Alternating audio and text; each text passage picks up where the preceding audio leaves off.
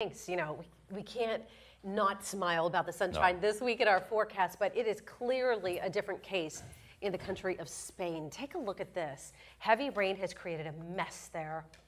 I would say mess would be an understatement. I mean, this is just unbelievable devastation, and we're seeing it in many parts of the country, all sorts of damage, incredibly costly. I mean, this looks like a tornado just from all of this heavy rain and the wind.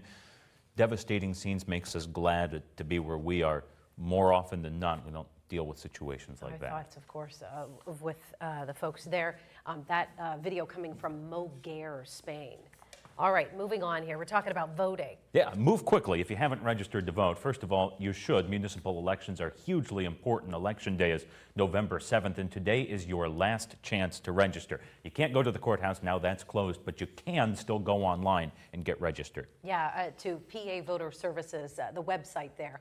But this upcoming election, voters are going to be choosing judges in state and local races, city and county council candidates, school board members, a whole host of other municipal officers that will be leading local communities. And you can find sample ballots for your voting district on the Erie County website. A lot of counties have already posted them. Also can already vote early as well. If you're already registered, you're good to go on that front. But remember, municipal elections, these are the people who make most of the decisions that have the most effect on your life.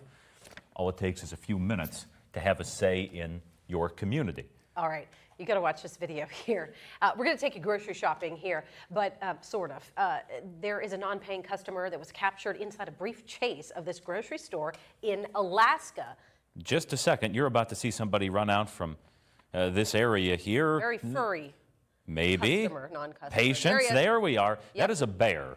Not exactly supposed to be in a grocery store, a little concerning there, but found the bear in a grocery store, also something we generally don't have to deal with here, and I hope we never do. More to get to on